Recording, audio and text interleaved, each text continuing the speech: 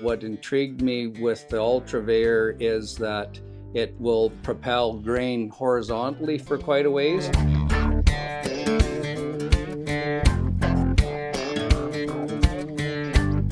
We really like the capacity of it so far. It's more gentle than the old system. We were looking for that. The old system worked more on velocity, where the UltrA-VEYOR is more, I'm going to say, kind of works on pressure. The product doesn't move through the tube as fast as our old system, so we were looking for that for our peas and fava beans.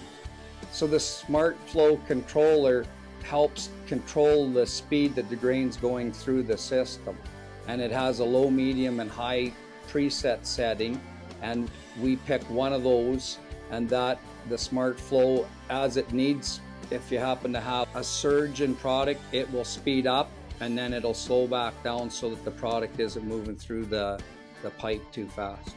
The UltrA-VEYOR is a great system. They're so flexible in you know, being able to divert to different bins or go horizontally for a long ways. It's amazing. The system we have is capable of going 500 feet horizontally and keeping its capacity there. So in the future, we want to tie in a bunch of our other bins.